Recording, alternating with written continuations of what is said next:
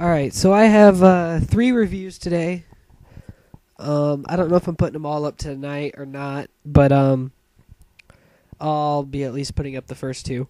So I'm going to start out with the release of Superman #1, which just came out today, and I got there, and I think I might as well just get right to it. This is the Superman that's gonna be in the DC universe, essentially. He's the Superman that's not in Action Comics. I mean, it's the same guy. I mean, just younger in Action Comics, but this shows what he's gonna become. This is what Superman is in this new universe, and I like it. I like it a lot. I'm not gonna spoil anything, but along with this reboot, the Superman universe itself in the story is going through the same changes as you know, the real people are. It's Clark dealing with these changes to the city and these changes to you know, everything, and it's interesting. It's essentially just like a one shot. It just set up kind of the universe of Superman now, and it's just one story. Clark, part of it is Clark narrating through the story he wrote for the Daily Planet. Lois is signed on to do be a TV anchor, and he doesn't like that. He still believes in the newspaper and being able to use the press to reveal the story. And that's really interesting. So, I mean, right off the bat, Lois and Clark are having issues. They're friends, but, they're having issues. There's obviously a lot of touching moments in this, especially closer to the last couple pages. And while reading this, I was kind of thinking about Manos, the real Manos, his review on Wonder Woman, where he was talking about how it didn't really seem like they had a story arc yet, and they were just kind of making one story, and he loved it because it felt like Wonder Woman was just, it was just Wonder Woman, finally. It was just a Wonder Woman story that was just fun to read, and that's exactly what this was. It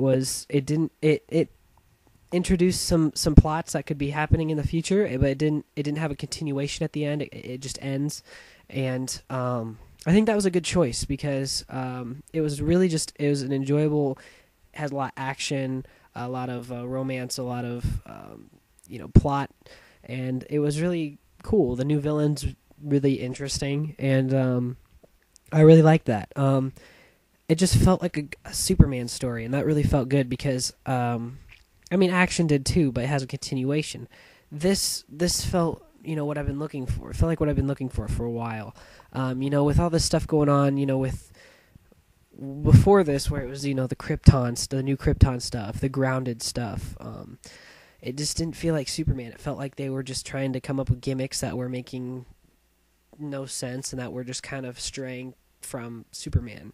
And it feels good to see him back in Metropolis fighting just a monster and having everybody report it and doing some cool feats, and I really like it. I really like that about this issue. I'm excited for the next issue. I'm going to be picking that up. This is going to be kind of a short review because I'm not going to be really talking about it much. I just recommend picking it up. If you liked Action, let me think. If you liked Action and you liked how they changed Superman's personality, you're going to like this.